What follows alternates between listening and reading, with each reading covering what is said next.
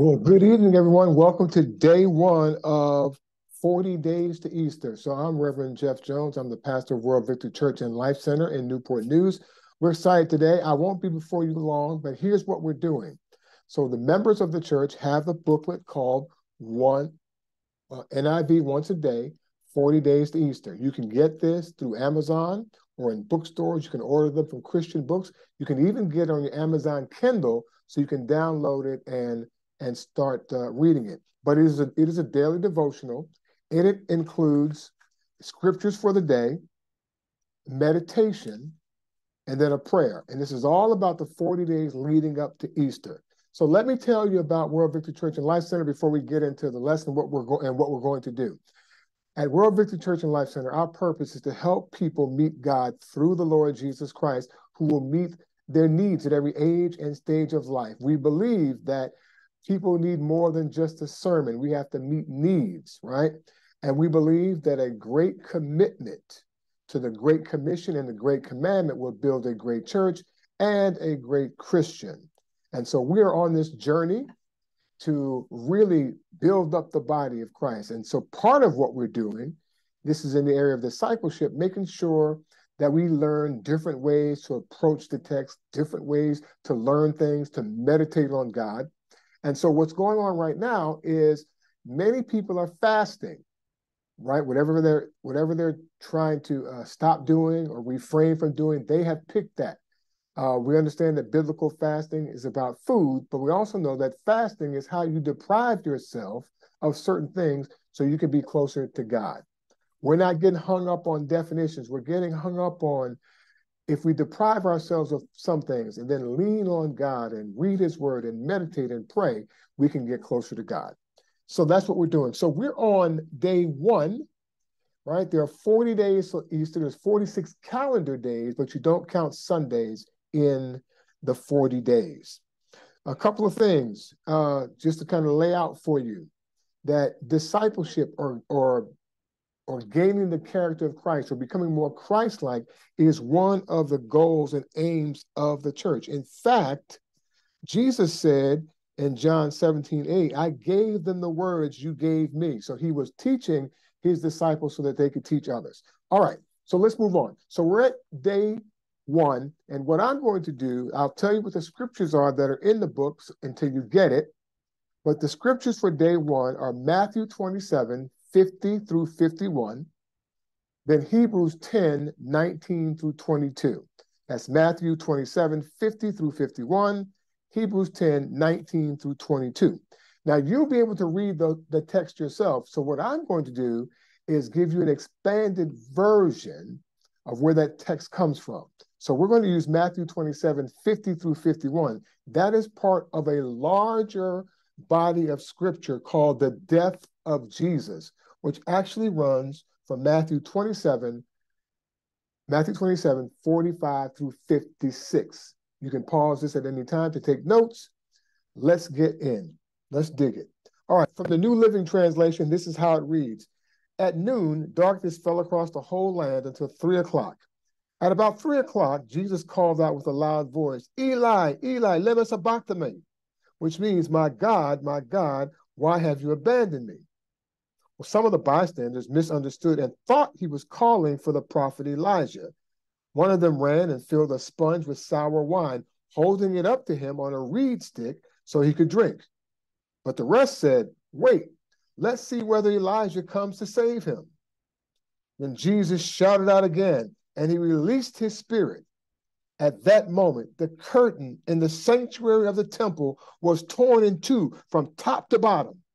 The earth shook, rocks split apart, and tombs opened. The bodies of many godly men and women who had died were raised from the dead. They left the cemetery after Jesus' resurrection, went into the holy city of Jerusalem, and appeared to many people. The Roman officer and the other soldiers at the crucifixion were terrified by the earthquake and all that had happened. They said, this man truly was the Son of God. And many women who had come from Galilee with Jesus to care for him were watching from a distance.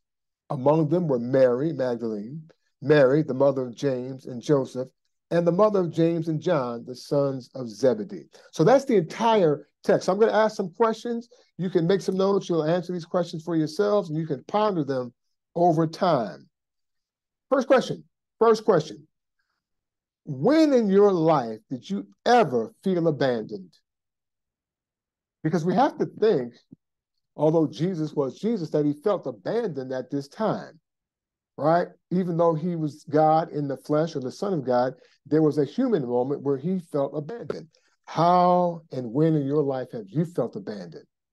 You can pause and write that down. After that, if you look at verse 46, what did Jesus' last words mean in verse 46? Was he questioning God? Was he questioning God? Or was he quoting a line of scripture from Psalms? What was he doing? Well, this was a deep expression of anguish. He felt when he took on the sins of the world. It was anguish. Have you ever felt in anguish? And you may have said some things out of this anguish that, you thought maybe there's no help coming. So this was out of anguish, right? Some of the bystanders misunderstood him. Ever been misunderstood? Ever cried out for help? Been misunderstood? We all have at some point in time. In verse 48, well, let me skip to verse 48. What did one man in particular try to do for Jesus? There was a man in verse 48, right? One of them ran and filled a sponge with sour wine, holding it up to him on a reed stick so he could drink. Well, at least he tried to help. The rest of the folks just stood around basically taunting Jesus, right? Taunting him to see what else would happen if someone was coming to save him, maybe Elijah, right? Have you ever been the one who tried to help someone and it seems like no one else was around but you had to help, right? So as we progress, as you get near the end of just diving into the text, there's a Roman centurion. After all Jesus had been through, after all Jesus had tried to tell people about who he was, some believed and some didn't.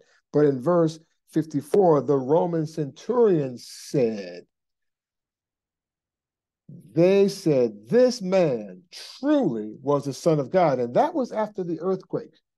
Truly. So they recognized that Jesus was who he said he was. And so in this season, as part of this text, what you see is redemption. You see the part where it says that the veil of the temple was torn in half. I want you to think, this is not just some curtain. Think about the heaviest curtain you've ever seen, maybe like in a movie theater or a stage where there's a stage acting going on. Imagine a curtain so big that you can tie horses to it. Horses can go in the opposite direction and still not tear this carpet, this curtain. And then all of a sudden, at the moment Jesus gave it up, that temple veil was torn in half. Well, that veil back then was used to separate what's called the holies of holies. You could not go beyond that veil or beyond that curtain and still live. And that was what kept people from God. But when Jesus died, the whole curtain was torn. And you and I now have access. So no matter what we do, no matter what we go through, no matter what sins we have, right? No matter what we experience, we have access to God. You have access. You don't need someone to intercede for you or pray for you, although that's good. Like I know some prayer warriors, right? That if I need a prayer, I'll call that person because I just feel like the way they pray, I know God hears me, but I really think they heard them. Anybody know what I'm talking about? All right, good. So it speaks of redemption. It's this miracle. Because think about this. This is a miracle. When you go back to verse 46, I believe it is. 51 through 53. Watch this. And 51 through 53. Read this. This time I'll go from the New International Version. And when Jesus had cried out again in a loud voice, he gave up the spirit. At that moment, the curtain of the temple was torn in two from top to bottom. You got that? The earth shook and the rocks split. The earth shook. This is an earthquake, and rocks are splitting. This is something these folks had never seen, not as a result of an event, right? And the tombs broke open. I mean, I think about that Thriller video with Michael Jackson, the Thriller video. The tombs broke open, and the bodies of many holy people who had died were raised to life. These are miracles. These things didn't just happen. So this miracle was a miracle brought on, caused by, and to deliver redemption. That's the key word for this evening, redemption, to be redeemed, right? This miracle was redemptive in nature, right? When that veil was separated, we were no longer separated from God. So as you go back through this day one, right, as we're going to summarize, you go back through day one really emphasized, and when Jesus had cried out in a loud voice, he gave up his spirit. At that moment, the curtain of the temple was torn in two from top to bottom. We just covered the larger piece. My question for you, though, is so what? So what? We read it. We heard some details. So what? What will it cause you to do in your life? That's always the question. What will it cause you to do? So my question for you is, what steps can you take this week? This week, as you are fasting and as you're going through the 40 days, what steps can you take this week to really let this passage sink in, right? To really let it sink in and absorb. In the future, whom can you share this good news with?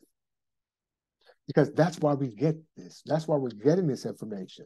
If we can share it, because I'll tell you, my friends, there are literally millions of people out here who need the word of God, who need God in their life, who need Jesus in their life. In fact, around World Victory Church and Life Center, 5900 Jefferson Avenue, we have identified that there are 164,000 people who live within 5 miles of World Victory. So as we close out, we have to let you know we're on a mission. And so if you're looking for a place where you can worship God in spirit and in truth and find a real purpose for living or get significance in your life based on what God wants, we're the place for you. So we'll be back tomorrow with day two. Day two, so you'll know, the scriptures are Genesis 6:11 through 18, Genesis 6:11 through 13, then 17 through 18, and 22. That's day two. So let us pray. God, we thank you for this effort. We thank you for this campaign. We thank you for 40 days to Easter. We thank you, God, that you allowed us to come together wherever we are in our several homes and places to worship you in spirit and in truth, to read your word through this devotional, to hear your word through this recording. I ask, God, that you would continue to lift up your people, encourage them, empower them beyond measure. We love you, we magnify you, we lift up your name. In Jesus' name we pray. And they all said amen, amen, and amen. We'll see you tomorrow at day two. Amen.